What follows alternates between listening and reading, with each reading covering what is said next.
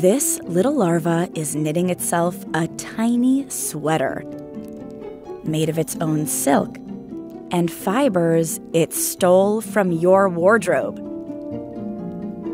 It's a clothes moth. And as a larva, it feasts on your favorite sweater. But don't worry, you'll meet its nemesis soon enough.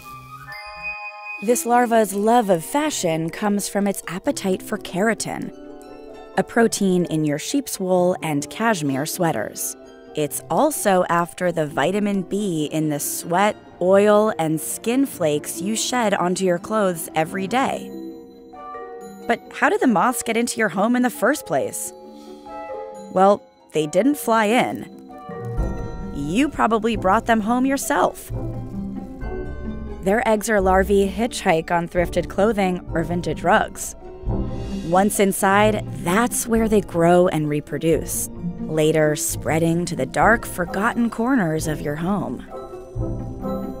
This larva chomps on strand after strand of wool like al dente spaghetti. As it eats, it poops sand-colored frass. The pellets add some bling to the cocoon and make it a nice, dark home to grow up inside. Hey, turn the light off. Adult clothes moths are about the size of a pinky nail, and they've had a glow-up. They're no longer hungry for what's left of your sweaters. They couldn't eat them anyways. They have no working mouth parts. They turn around and plop their eggs in the same nutritious sweaters and rugs they grew up in, and in others nearby. And they mate with their own siblings. That means they multiply fast. So if you've got them in your closet, you might want to call in some backup. To fight clothes moths, researchers are enlisting another tiny insect, parasitoid wasps. They're no bigger than a grain of salt. Trichogramma wasps have long been used to control pests in agriculture and gardening. They come on what looks like a business card covered in thousands of eggs, moth eggs that have already been parasitized.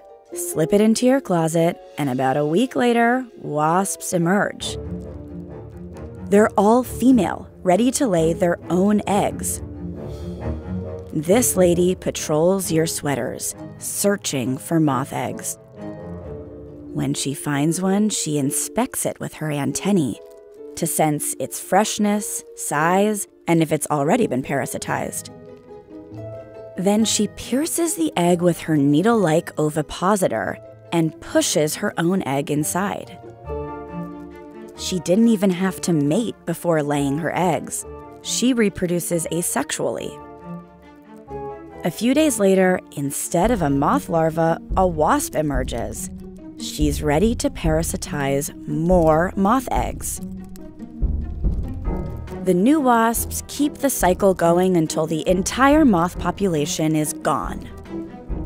That could take as little as a few weeks, depending on the size of the infestation. The best way to stop a clothes moth invasion is to prevent it in the first place. Inspect and vacuum secondhand rugs and furniture. Toss thrifted clothes in the freezer for at least 7 days to kill any hidden eggs or larvae. And remember those smelly mothballs? They're effective, but some contain chemicals that can be harmful to humans and pets. So next time you find holes in your clothes, you might want to consider starting up a little biology experiment in your closet. Hi, it's Margaret. We love making Deep Look, but the future of federal funding for public media and science programs like this one is at risk. Learn how you can help at protectmypublicmedia.org. Now watch our video about 5 other pests that could be living in your home.